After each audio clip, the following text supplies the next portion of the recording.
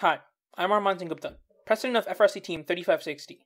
This year, together with Vraj, who is a president on the team, we're bringing back robotics at Chinguzi.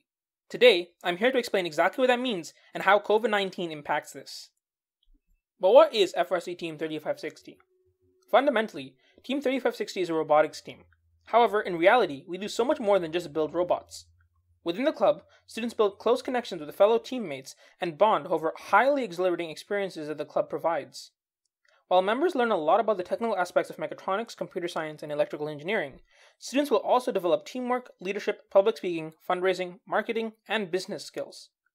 We don't just build robots here, we build leaders. This short description cannot explain the amazing bonds that form within team members, or why members want to work day in and day out on the robot. It's hard to put into words, but that experience is very real. So we're more than just a robotics team. We're a family of students who come together to create something amazing. But what is FRC then? FRC is a robotics competition from a company called FIRST.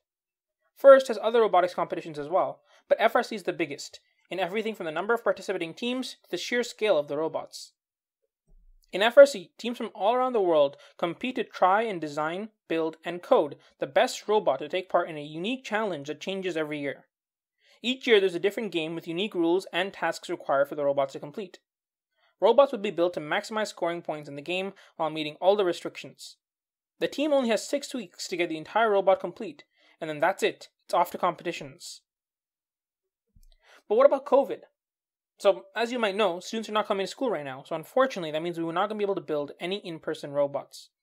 However, we will be hosting virtual training so you can be ready for next year, when hopefully we do resume working on real robots. Additionally, to try and bring the same excitement that competition season has to offer to a virtual setting, we'll also be hosting intramural competitions, where our club will split into smaller teams and we can compete against each other for fun.